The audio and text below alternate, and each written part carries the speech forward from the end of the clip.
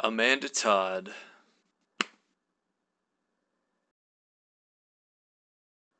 One of the biggest problems I have with this story is how people are letting the tragedy that was her suicide overshadow the other issues that are involved with the story and caused the suicide. Now, her suicide was a completely different topic, and I'm not going to talk about that at all today. I'm talking about the other issues involved with the story that should be talked about more, I feel, as people discuss the issues. The two main points I have are about the school system and her parents. No, let me rephrase that. Her really shitty parents. Now, if you haven't been following this story at all, the Amanda Todd story, I will loosely try and piece it together for you real quick so we can move on to the topics at hand. Amanda Todd was a young girl who made a mistake with a webcam. A creepy guy took pictures, basically stalked her until she got to high school, forced her to move several times. This combined with other things led to drugs and alcohol, which eventually led to her suicide. And it's a sad story, but that's the footnote version of it. There's a lot more to it, and I encourage you guys to go look up and read about it, but I need to move on. The school fail.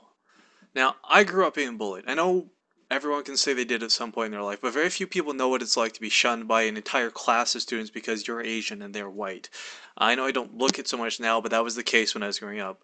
Not a lot of people got to go through elementary school watching their teacher watch them get pushed over by the other kids in gym class and having everyone laugh at them. I mean, the reason I bring these things up just real quick is not this story's not about me, and I don't want to make it about me, but I have the credibility. I've been there, I've experienced it, and being bullied sucks. And unless you've truly, truly been bullied, you don't really know what it feels like. And I say this because I've got a lot of friends who try to relate to this story, but they just really can't, not on a deeper level. So I've seen firsthand between elementary school and high school how bad and terrible the school systems are dealing with this. Now, if you go watch shows like Degrassi or Glee, they overdramatize the level of bullying, but all that stuff really does happen. I've got friends in the States who've told me horror stories when they were growing up. Grade 10 literally being shoved into a locker. Up here in Canada, we're lucky. My whole life I saw that stereotype on TV and always laughed it off because never once going through high school did I see someone shoved into a locker. Now, I know that kind of makes me like the first world problem bullying victim type thing, but the reality is all this stuff does happen, and it happens at school. And I see tons of people commenting on the stories and the threads on the Huffington Post, YouTube, etc., blaming the school system. And while they're not wrong, I feel that like the shock that is schools aren't as safe as we thought they were should not be something that's not already common knowledge. Everyone should know this.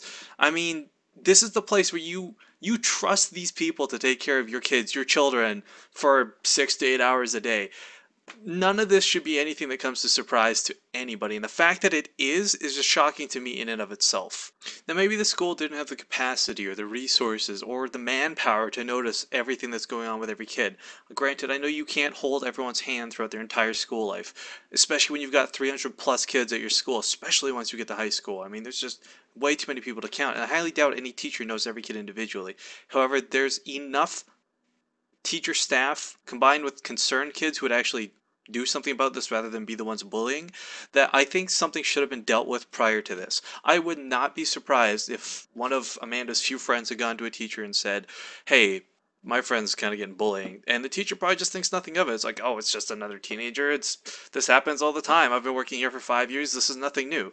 And I don't think that we can afford to really have people like that in charge of our kids. But that, I'm not lobbying against schools. That's whatever. I'm just saying I feel a large part of this does fall back onto the fact that the teachers, the school itself, the principal, however you want to look at the administration, they should have noticed something was going on, especially when you have 14 plus kids surrounding someone at school pushing them down. I mean, that's not something that goes untalked about. You hear this in the hallway, and I feel that the school should have done something, even if it was as simple as just alerting the parents.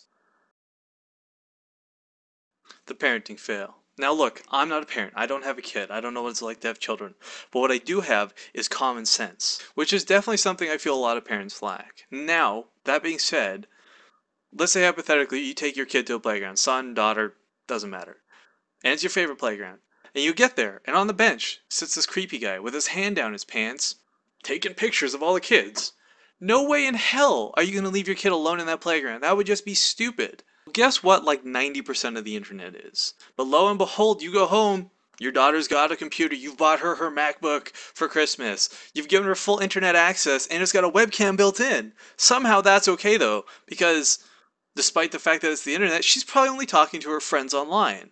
This is unfortunately the point of view I think a lot of parents have, and the reality is that's not what happens at all. Now, the part that I find even more disturbing is the fact that while all this is going on, where she's moving town to town, she's being bullied by kids and gets into drugs and alcohol, there's a severe lack of parenting intervention. Now, granted, there's kind of that mentality of, oh, she's a teenager, she's just doing drugs because that's what teenagers do. But unless you're some rich white suburban kid that has nothing better to do and trying to kill boredom, you don't typically get into harder, heavier drugs. You don't have a drinking problem at the age of 14 because you're trying to cope with problems that you don't know how to deal with and you're not equipped emotionally to deal with. And the parents, I don't know the situation. I think they're divorced or something because she talks about having lived with her mom and her dad and moving from town to town with one or the other. The reality is, even disconnected, those parents should have sensed something was wrong and either talked to the other parent so that everyone's in the loop, or talk to their freaking daughter in the first place. Oh, honey, you're being bullied. Let's talk about that instead of like, oh, here's some alcohol or my purse is open, go steal money from it. Like, I feel that the lack of interest or the lack of interaction that her parents had with her leading up to her suicide, I feel a lot of it maybe could have been prevented had there been that additional support that I think she severely lacked. Between the schooling and the parents, I feel a lot of issues have fallen through the cracks on this, and the ones that are left remaining have still been overshadowed by the actual events themselves. While this was a sad story, I can't help but feel this is going to be another Coney 2012 where the media is hyped up because it's recent, it's tragic, and everyone wants to get involved with stopping bullying. But the reality is, like Coney, it's probably going to fade into the background and nobody will care about it in a month or two. But the issues are real. The issues are underlying and they affect our kids every day. Speaking firsthand, I know how rough bullying is, and it's not something you can just cure with a snap of your fingers, but it's also not something that's going to get solved if we don't do anything about it. And I just hope that these issues have been brought to light maybe a bit more clearly to the people who weren't quite considering them after having watched this video. Again, sorry for the super serious one, guys, but I just had to get it out.